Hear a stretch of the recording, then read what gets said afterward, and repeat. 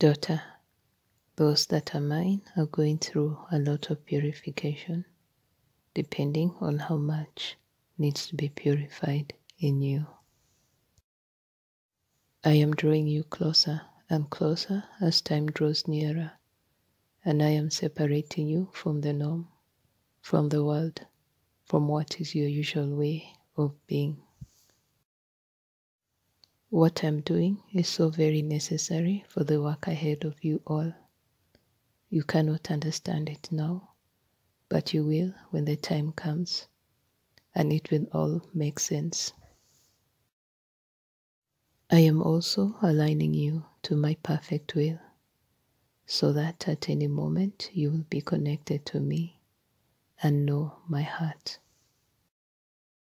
You are returning to who you were before the foundations of this world, not fully, but you will know much more than is possible from the common man. Not only am I aligning you to my will, but also as part of my army. You all will be connected to one another in spirit, and you will know one another this way. You shall have one mission that will be clear to you all, whether great or small. It will all be the same. What one knows, another will also know. This way you will work flawlessly, and you will know the flight of another, and when they need help. When you will be out there, it won't be in your own thinking or plan, but all will be in sync, knowing exactly what to do. There will be unity and oneness of purpose and mission. Whatever position one finds themselves in, you will know exactly what your role is. No one will seek glory or want the limelight, for you will all carry my glory and be in the limelight. Your assignments will be understood in the spirit more than the physical, and so you will execute in the physical much more precisely. I have separated my army from the larger group, those that will be with me in the field fighting the darkness to save souls. You are a different kind of bride, and you have been in training, whether you realize it or not, all your life, for such a time as this. You have developed stamina from within that only life circumstances could teach you. And whether you realize it or not, it has played a major role in molding you to who you are and what you will be, even in the world to come.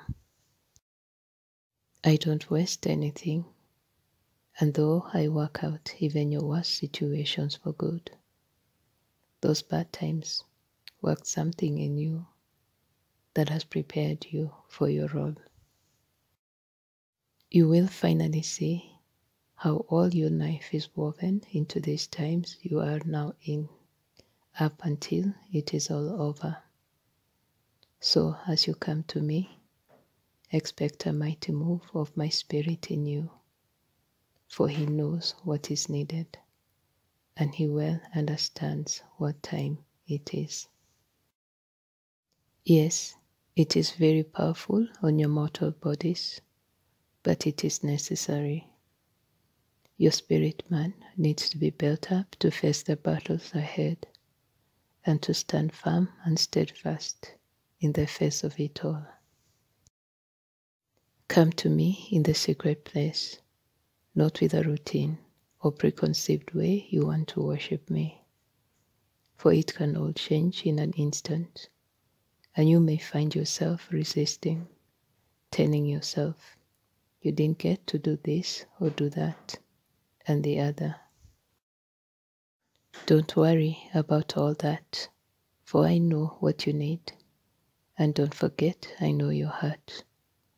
So expect these things more frequently as you come before me. Sometimes it will even be a move of 30 minutes when you thought you were coming to spend 4 hours with me. Don't be wrapped up in that, for what is needful will be done. I want my children to understand one thing. I have separated you, not to keep you warm and cozy, but to perfect you where you have fallen short. Time is of the essence, and I am preparing you for battle. Yes, the battle is mine, and it is already won. But you must go through the battle and war in the spirit, and soon in the physical. Understand your authority now more than ever. Your prayers of warfare do so much, even if you don't see or know. Pray and war in faith, and it will be done. Soon, what you have been warring in the spirit will be right before your very eyes. This is why your training is important, to know how to use what I have put in you. I will call you out very soon. The lion is about to roar, and my tribe will roar along with me. My tribe is you who have been in preparation for such a time as this. I come back as a lion to fight with you, my lion tribe, to extinguish the roar of the fake lion that is holding many captive. Forget what is going on around you and around the world as well, for these things must be. Forget your afflictions. I know you are pressed on every side, but know that you will not be crushed. All of that is working out for your good, so rejoice in your trials, in that your endurance is fortifying you as my mighty army. Your faith is growing to the full measure required, and this can only happen in and through testing. Know that your brothers and sisters throughout the world are going through the same trials, so be of good cheer and pray for one another. Your joy is soon coming, a joy that you cannot begin to fathom. As the world is entering its hour of darkness, you, my faithful warriors, will be coming out of your darkest hour to step into my glory that will shine so bright that the darkness in the world will not comprehend. Worship me, give thanks to me, for your final hour is coming to an end. You will triumph and rise above all that is coming upon the earth. Great and mighty will you be, precious instruments of righteousness, and my mighty battle axes you are. Do not be discouraged, be strong, for your King has already gone before you and triumphed over evil.